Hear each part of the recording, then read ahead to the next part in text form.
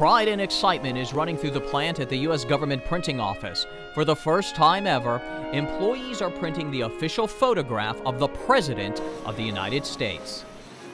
This is our biggest job. This is the biggest job we've ever run, the President's photo. And it means a lot to us to get this right. This being almost an historic event, first African-American president, I am very happy to be able to work on this project. The President of the United States, I was, overjoyed that I even had that someone even recommended me to run this particular job down here, and I was just ecstatic. GPO employees are printing 130,000 official photographs of President Barack Obama and Vice President Joe Biden, which will be hung in more than 7,000 federal installations managed by the General Services Administration. The public can also purchase their photograph of the nation's 44th president. Public printer Bob Tapella and Deputy Public Printer Paul Erickson congratulate employees on a job well done. The presidential portrait is a high honor for the employees of the government printing office. This portrait will hang in government office buildings all over the country, and our employees will be able to point with pride that it was done at the government printing office. But before the photographs are wrapped and shipped out across the country, the printing process actually begins with a phone call. Agency Publishing Services, Chris Sweatterly.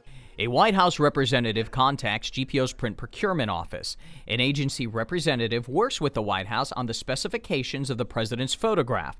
That information is then handed off to GPO's plant.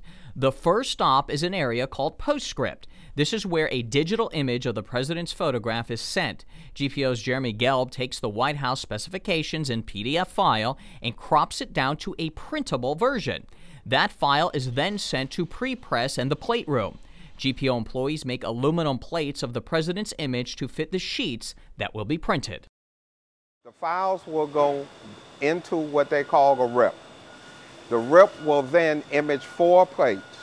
They will image a blue, which is magenta, cyan, black, and yellow plate, which will form one image. Color bars will be added so the press operator can adjust the color once the plates are put onto the 4-color press.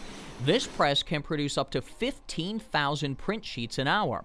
A tech review team reviews all aspects of the photograph to be sure it is in compliance with the White House specifications. This scanning densitometer reads the color bars to keep consistency throughout the job.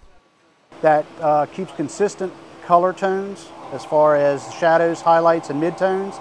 It also ensures that our flesh tones are correct. It's the President of the United States, and we want to keep him looking consistent and as good as possible. The photographs then head to GPO's bindery for the final step in the process. Employees use an electronic cutter to set the sizes and make the perfect cut. It gives you an accurate cut. If you want 8.5, the machine automatically sets you up for 8.5. It dials right in. GPO is producing 3 sizes of the president's photograph: 8x10, 11x14, and 20x24. When the cutting is complete, this historic photograph is wrapped and shipped out to federal agencies and to the public. GPO has a long history of craftsmanship. It's been evidenced since we opened our doors in 1861, and I think this is just another example of the great work coming out of our plant. GPO employees have been keeping America informed on the documents of our democracy for nearly 150 years. During that time, GPO has produced many historic documents of our nation's history. Employees can now be proud to add the official photograph of the President of the United States to their historic collection.